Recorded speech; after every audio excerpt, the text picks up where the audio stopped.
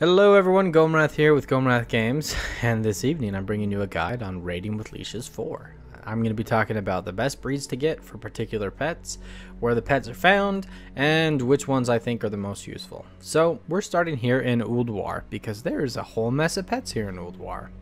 So my top picks out of all the Ulduar pets would be the Magma Rageling. He's really similar to Little Ragnaros with a really high power breed, kind of lower end of health. And baseline speed, but he's got a cool ability. He's got Flame Jet, and there's not a lot of pets in the game that have it, and it hits really hard. Decimates the enemy with fire, dealing 516 damage, and has a 50% chance to ignite the area. If ignited, the area will continue to burn the enemy for 94 damage each round for 3 rounds. Okay, what this equates to is that every 4 rounds you have a chance to cast an ability that will do a grand total of about 800 damage. Now that is a really heavy hitting ability. You pair that with either Volcano or Magma Trap, and you're talking about a powerhouse. This is a must-have pet, especially if you don't have Little Ragnaros. He's definitely a top pick, at least out of raiding with leashes 4. Now this next pet here I really like. Originally I leveled up a balanced breed, and I kind of debated whether going back to it or not, but what makes this guy particularly useful is that he can do leap into a pounce, okay? Or he can do Black Claw, leap, pounce. And what that equates to is you will hit crazy hard. He is fantastic versus critters and versus just about everything with an exception of flying type pets. So really that moveset right there is unique to him with the Black Claw and pounce.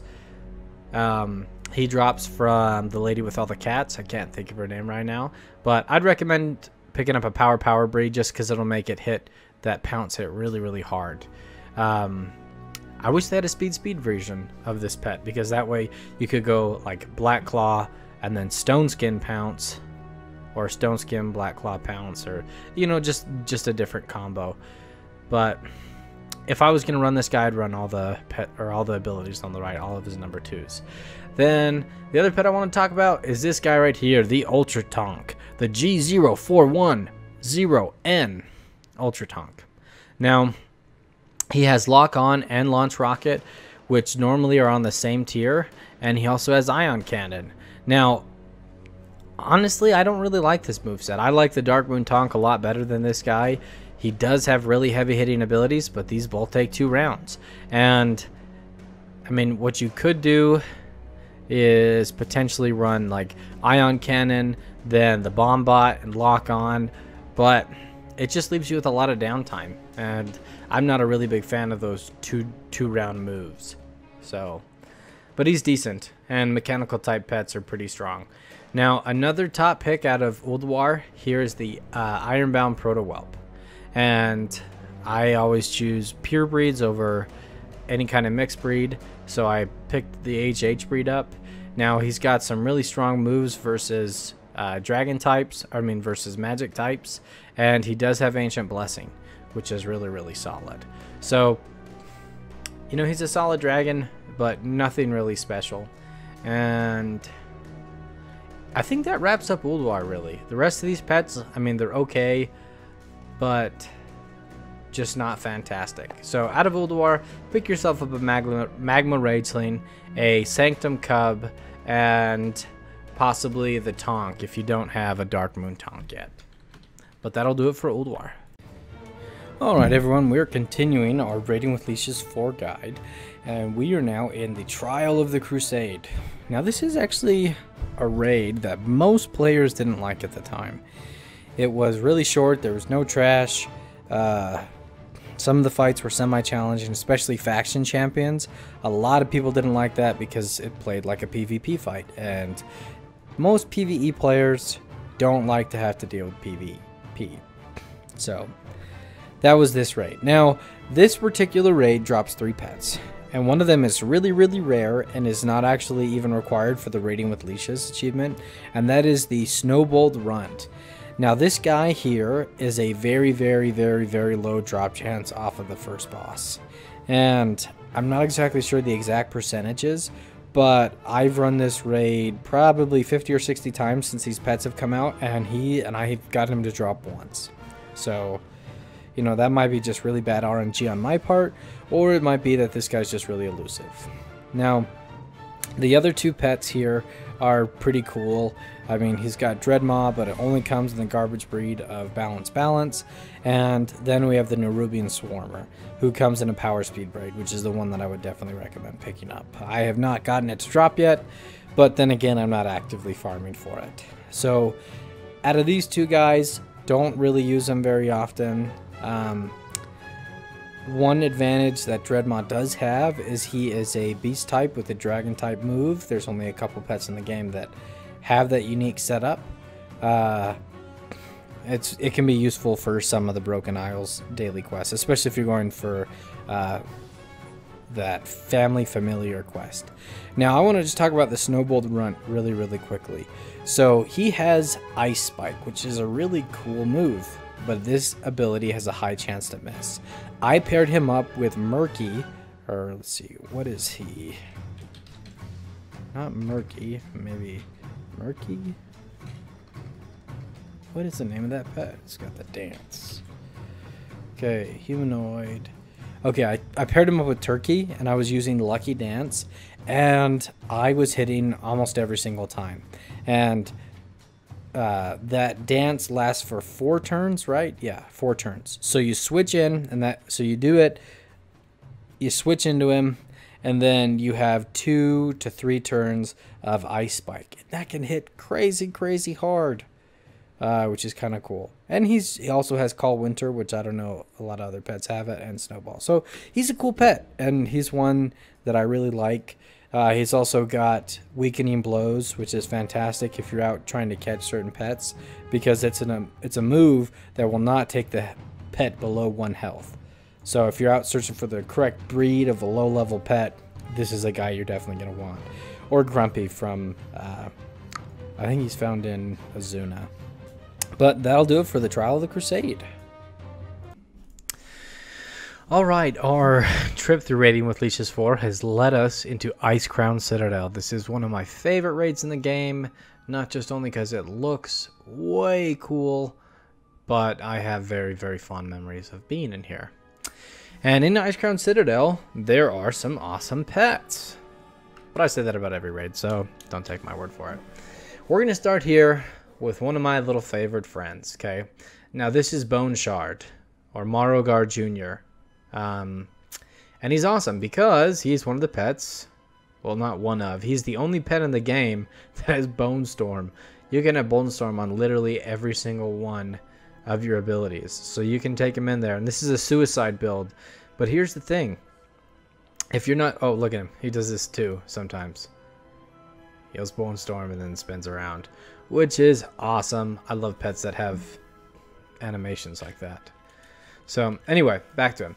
It's a suicide build, but if you go up against the team that they don't have any aquatics in them, this is, let's see, that's 600, 600, 600. So it's just under 1800 damage. So it's like 750 damage right there with this little guy if you just go through that suicide build. And he's really awesome. I just love the new pets and the character models. I mean, all it is a shrunken down version of him, but I love it. So the other pet, or another one of the pets in here that I think is definitely worth mentioning, is this little fella right here, Blight Breath. Now Blight Breath is a double counter to dragon type pets. He's really good in some leveling strategies because you can just have like 2 low level pets in the slot, then bring him in, and then he can kill the entire team with Acid Rain and Dreadful Breath. Now what's awesome about this particular guy is that for the longest time it was only the droplet of Yasiraj, which is a super rare drop from the Shah of Pride, I believe, from the Siege of Orgrimmar raid. Anyway, he's just a super rare drop. So, and that's the moveset that made him really rare, and he still costs like a bazillion gold. But pick this guy up, especially if you're new to pet battling. You can buy this guy in the auction house relatively inexpensive for just like a couple hundred gold, maybe 1,000. I mean, he doesn't sell that high, at least on my server. And you could use him to fight dragon types, because by the time you reach any tamers that have dragon type abilities or dragons, this guy will come in really, really handy. So he's a double counter to dragons that you can pick up. Now, the other crown jewel of this place is the Wicked Soul. Now, what makes the Wicked Soul so powerful is his really fast speed and his haunt. Okay. Now, why is this awesome? Okay. If you're going up against a Fiendish Imp, which is a very, very common pet in PvP, this little fella right here, he has 333 speed. So if you're on the Wicked Soul, you will be able to outspeed the Fiendish Imp and get your haunt off before he's able to switch you out. But if you're going up against a team that has a Fiendish Imp and you have the Wicked Soul, he would be stupid to put his Fiendish Imp first. But who knows? He might be. Then there's another 3 pets that drop in here. The Scourgeborn Whelpling. He's decent. He's an undead type that's got a bunch of magic moves, so he's strong versus flying. And so he can come in handy in a handful of fights, especially for the family familiars, where you just want as diverse of kind of pets as you can get. So an undead with magic type moves is pretty solid. Then there also is the Blood Boil, and I am trying to farm for a power Blood Boil. He's really similar to a lot of magic type pets, but he's got this whole row of undead type attacks. So you could catch people off guard and kill their humanoids with a magic type pet, which isn't something you normally see. So he really could be pretty useful and pretty awesome in PvP. I'm not as big a fan as magic types. I don't know. I feel like they die way too quick. And even though their racial is that you can't take more than 35% of your health, I don't know. It's just probably a mental thing, but I feel like they're really squishy, even though this guy has 1725 health. And the last pet that drops in here is the Dredge Ghoul.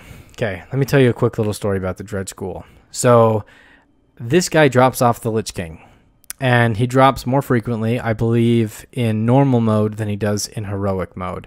And when these pets first came out, this was before I really was getting into pet battles, and I was just coming in here and I wanted these 2 pets only for vanity, just so I could summon them on my DK. It'd be cool to have these little guys following around. And I ran ICC 3 times and I didn't get a single one of these pets, but every single time I ran it, I got a Dredge Ghoul. And I was like, this is the stupidest, ugliest looking pet. I can't believe it. So I just had 3 of them. And then I was watching a video or a stream from Hiru, and he was saying, oh, I'm going to go farm the Dredge Ghoul because I'm not going to spend 60,000 on that pet.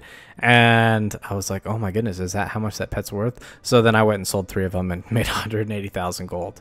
And since I'd already got him for the raiding with leashes, I'm not really trying to find him again because he's not great. He's a balanced breed, and he's nothing special. Honestly, the other ghoul that drops from the Battle for Mount Hyjal is better than this guy, like in every way. So yeah, nothing super special about him, but he's really expensive. So if you're trying to farm for him, I would recommend normal mode over heroic mode. Anyway, that's everything with Raiding with Leashes 4. If there's any pets I didn't talk about or anything you're not clear on, make sure to leave it in the comment section below. And if you found this video helpful, a like rating is always appreciated. And as always, ladies and gentlemen, it was a pleasure gaming with you. Take care.